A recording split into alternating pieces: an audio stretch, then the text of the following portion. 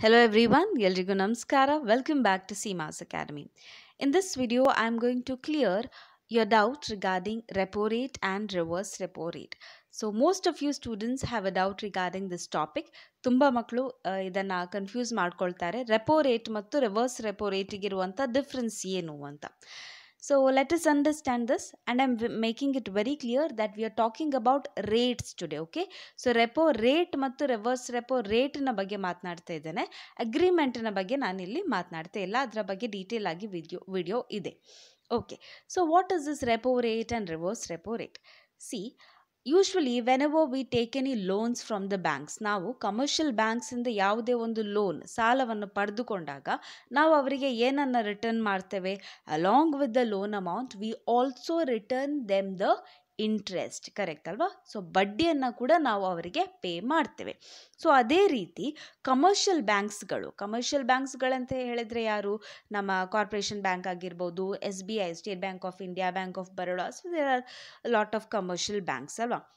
So ಈ ಎಲ್ಲ commercial ಬ್ಯಾಂಕ್ಸ್ಗಳು ನಮ್ಮ ಏಪೆಕ್ಸ್ ಬ್ಯಾಂಕ್, ಸೆಂಟ್ರಲ್ ಬ್ಯಾಂಕ್ ಏನಿದೆ, ಯಾವುದು central bank is the RBI, reserve bank of India.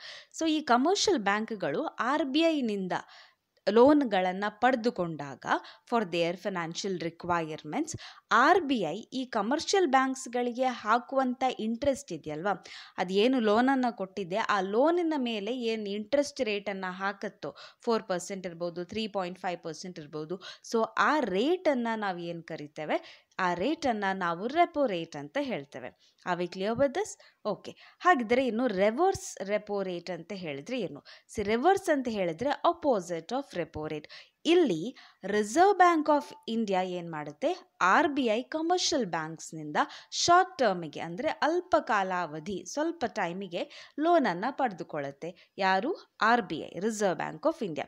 So ಆ ಟೈಮಲ್ಲಿ ಕಮರ್ಷಿಯಲ್ ಬ್ಯಾಂಕ್ಸ್ಗಳಿಗೆ ಇಂಟ್ರೆಸ್ಟ್ ಸಿಗತ್ತೆ, ಯಾಕೆಂದರೆ ಕಮರ್ಷಿಯಲ್ ಬ್ಯಾಂಕ್ಸ್ಗಳು ಲೋನನ್ನು ಕೊಡ್ತಾ ಇದ್ದಾರೆ RBIಗೆ. Okay, now there may be two reasons why RBI takes money from the commercial banks. Commercial ಬ್ಯಾಂಕ್ಸ್ಗಳಿಂದ RBI ಹಣ ಪಡೆದುಕೊಳ್ತಾ ಇದೆ ಅಂತ ಹೇಳಿದ್ರೆ, ಒಂದು RBIಗೆ ಹಣದ ಅವಶ್ಯಕತೆ ಇರಬಹುದು, there might be a financial requirement. ಇನ್ನೊಂದು, ಕಂಟ್ರಿಯಲ್ಲಿ ಇನ್ಫ್ಲೇಷನ್ ಹೆಚ್ಚಾಗಿದ್ರೆ, ಹಣದುಬ್ಬರ ಆಗ್ತಾ ಇದ್ರೆ, ಮನಿ ಸಪ್ಲೈ ಹೆಚ್ಚಾಗ್ತಾ ಇದ್ರೆ ಅದನ್ನು ಕಂಟ್ರೋಲ್ ಮಾಡಲಿಕ್ಕೆ ಕೂಡ RBI ಕಮರ್ಷಿಯಲ್ ಬ್ಯಾಂಕ್ನಿಂದ ಹಣವನ್ನು ಪಡ್ಕೊಳ್ಬೋದು. ಸೊ ಈ ಟೈಮಲ್ಲಿ RBI ಏನು ಮಾಡಬೇಕು, ಕಮರ್ಷಿಯಲ್ ಬ್ಯಾಂಕ್ಸಿಗೆ ಇಂಟ್ರೆಸ್ಟನ್ನು ಕೊಡಬೇಕು. ಅದು ಪಡೆದುಕೊಂಡ ಲೋನಿನ ಮೇಲೆ ಇಂಟ್ರೆಸ್ಟನ್ನು ಅದು ಕಮರ್ಷಿಯಲ್ ಬ್ಯಾಂಕ್ಸ್ಗೆ ಕೊಡಬೇಕಾಗುತ್ತೆ. ಸೊ ಇಟ್ ಮೇ ಬಿ 2.5%, 3%, ಅದೇ ರೀತಿ. ಸೊ ಈ ಇಂಟ್ರೆಸ್ಟ್ ರೇಟನ್ನು ನಾವು ರಿವರ್ಸ್ ರೆಪೋ ರೇಟ್ ಅಂತ ಕರಿತೇವೆ. So now I hope you understood what is repo rate and reverse repo rate. Thank you so much for watching the video. See you in the next video. Till then, take care. Bye. Namaste.